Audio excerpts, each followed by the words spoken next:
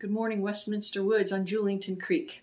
Chaplain Leslie here with you this morning with an invitation to join me for the next few minutes for a time of prayer and remembrance.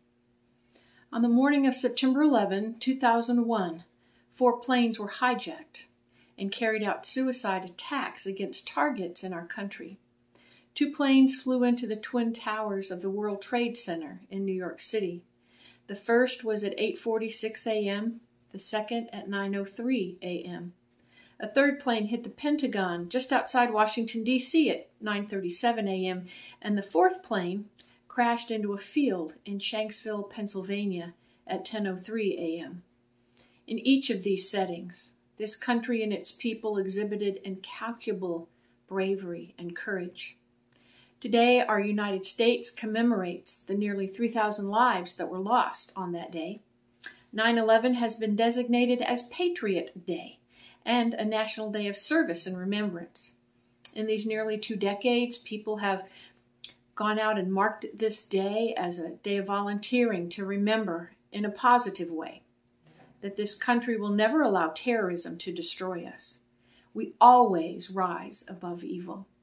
It is also a day when we remember the lives lost, as well as the lives forever changed by the events that transpired. Though many things have indeed forever changed because of that day, there are things that have not changed. We as a country remain brave and courageous in the face of adversity. I think we are stronger as a nation. Every day I see the amazing love and compassion that people exhibit toward one another. And as a person of faith, I am encouraged when I see the goodness in the heart of my fellow citizens.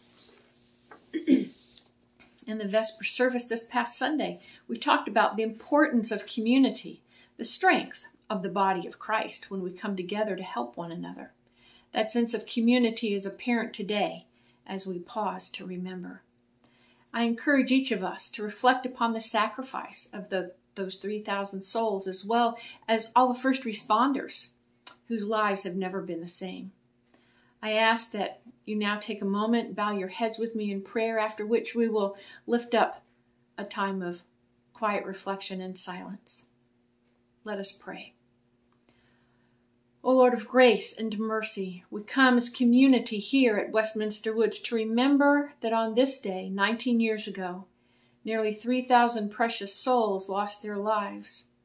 In the multiple acts of terrorism committed on 9/11/2001, countless acts of bravery and sacrifice were also exhibited.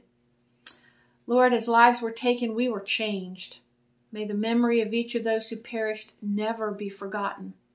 May we continue to speak their names. May we be proud of them, and may we remain proud to be citizens of this United States of America. Let us continue to be in a spirit of prayer and in moments of silence.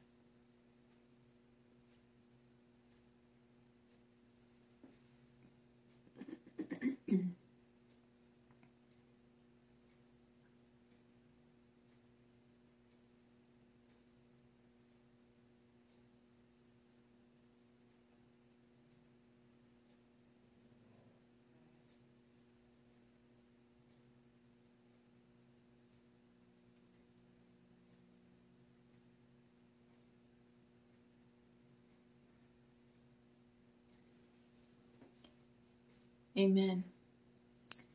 Thank you again for joining me in this very important time this morning as we pause to reflect and to remember the events of this day.